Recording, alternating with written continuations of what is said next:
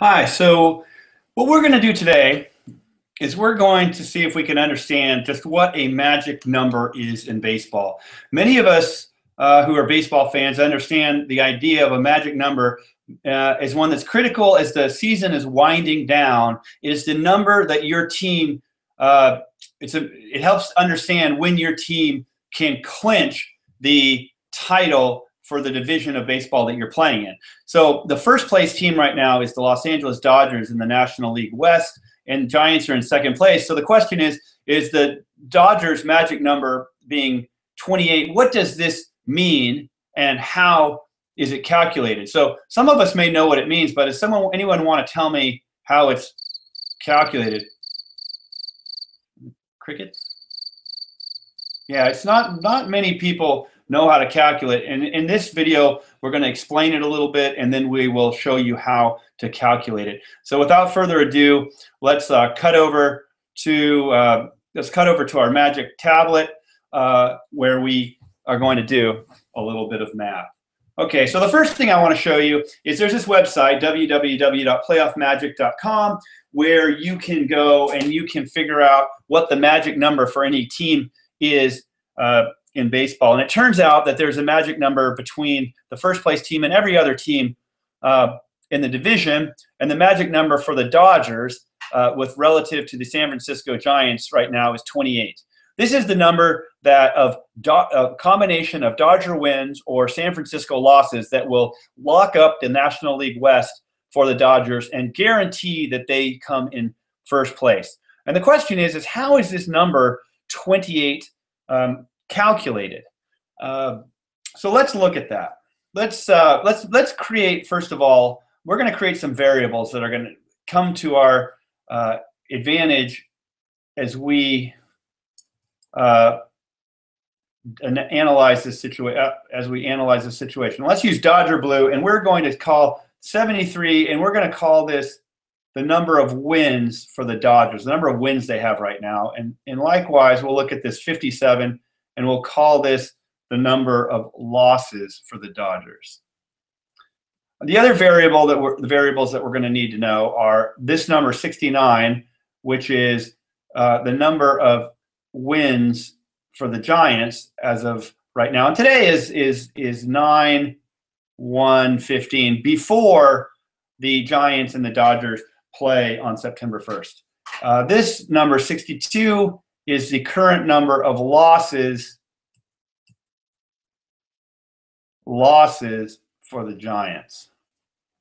Okay, so let's talk now about what we know is true of the Dodgers clinching the division of the division title. For them to clinch the division title, then that means that the minimum number of Dodger wins possible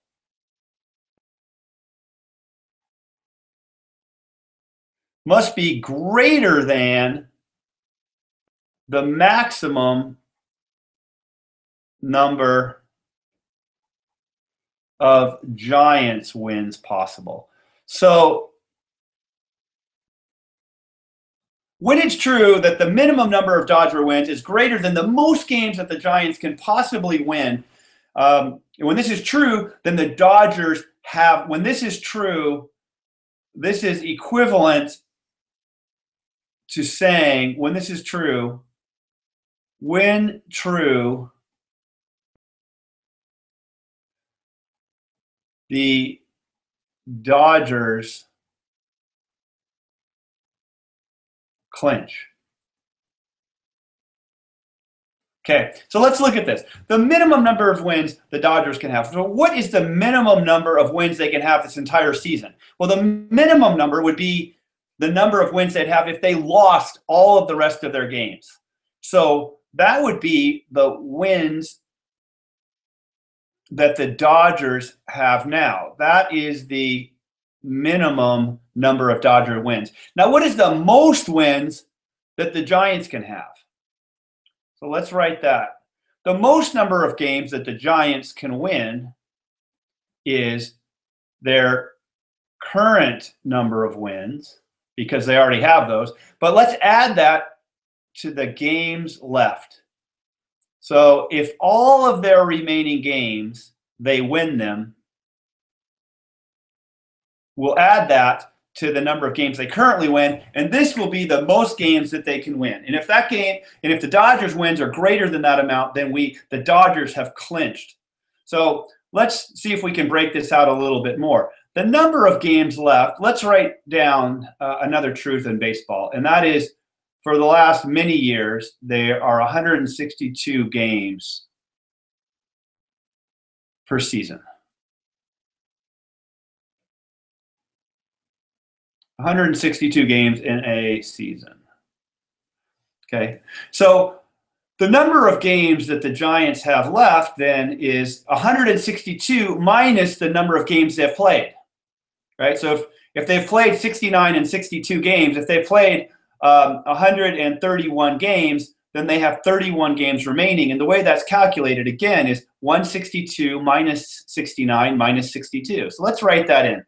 So the games left is 162 minus the games won minus the games, minus the lost games for the Giants. And then we'll pull down our games won. Okay, so let's see if we can wrap our heads around this for a second, and let's just stop and see what we've done, because we've actually proved a lot. So again, if the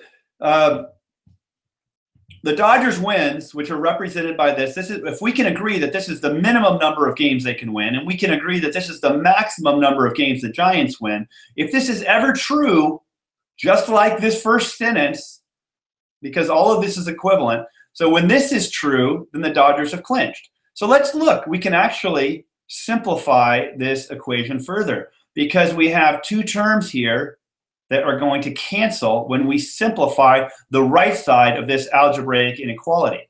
So if the games won minus the games won is 0, so we can cancel those out. And we can say that on the right side we have 162 minus the Giants' losses. And on the right side, we have the games won by the Dodgers. So when the games won by the Dodgers is greater than 162 minus the games that the Giants have lost, then we have clinched. Okay, let's rewrite this a little bit further. I'm going to quit with the colors for a second, and I'm just going to go, well, the wins of the Dodgers, and if I add the losses of the Giants to both sides of this equation, on the right side, I have the wins of the Dodgers plus the losses of the Giants is greater than 162. Okay, and now let me go one further, and let's subtract 162 from both sides. And we come up with the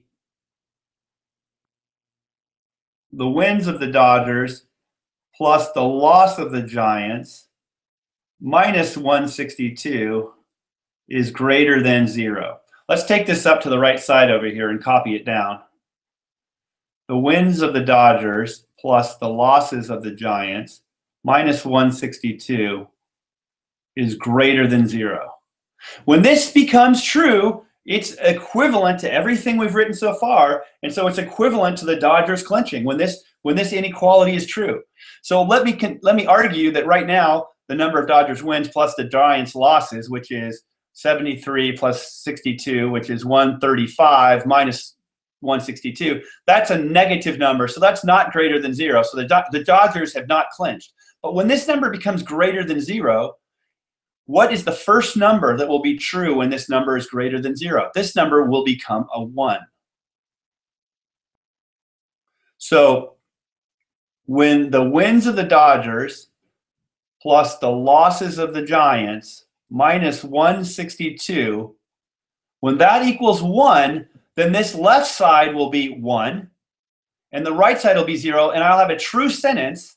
And so this will be that the Dodgers clinch. Okay? It's a little bit maybe of a hand wave, but I think that if you think about it for a second, you'll understand that this is indeed an equivalent that the logic must hold. Okay, so let's figure out, like, when is this true? Well, this is true when we can add. Let's do some finagling of the math here, and let's take 162 up to both sides. Let's add 162. We're just going to use our addition property of equality, and we'll say, well, the wins of the Dodgers plus the losses of the Giants. Now, when that equals 163, we've also, the Dodgers, this is also, because this means the Dodgers clinched, and this also means that the Dodgers have clinched. So let's look. Again, 73 plus 62, we're still at 135, so the Dodgers have not clinched. But to get from 135 to 163,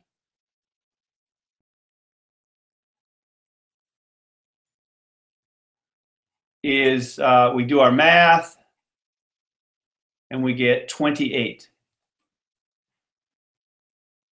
There we go. And so there we have, if we look back over here on the left, we see that the magic number is indeed 28. So one way of calculating this magic number is the number of additional wins and losses that the wins for the Dodgers, the losses for the Giants. If the additional wins and losses adds to 163, then we have our magic number. So another way of looking at it is our current wins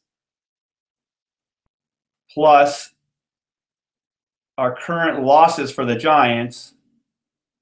And then we add to that the future wins for the Dodgers, and add to that the future losses of the Giants. When that equals 163,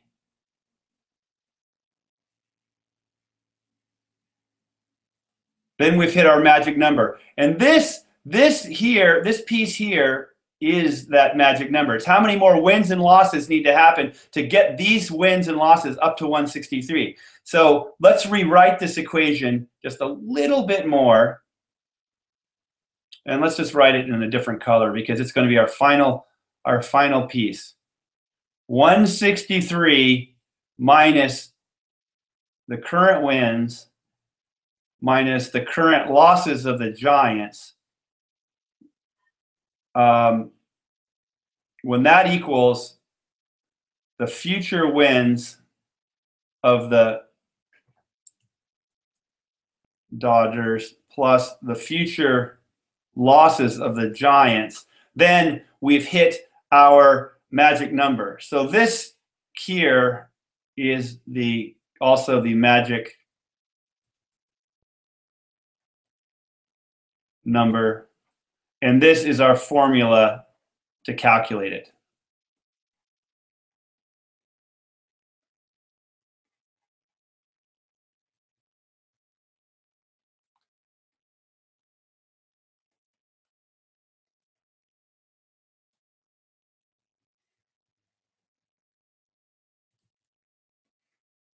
There we go. So there you have it. Come on. There we go.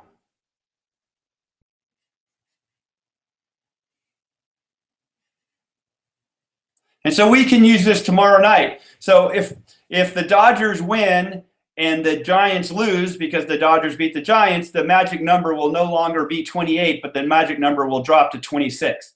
On the other hand, if the Dodgers lose and the Giants win, it doesn't affect this formula at all. So the magic number will remain at 28. Okay, so I hope this video helped you understand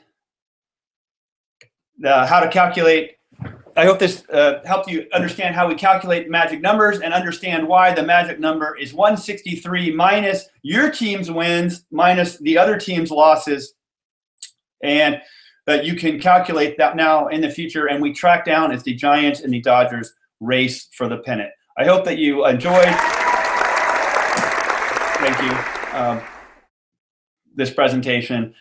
We can talk more about it in class, or you can send me email, dlipscomb@stsimon.org.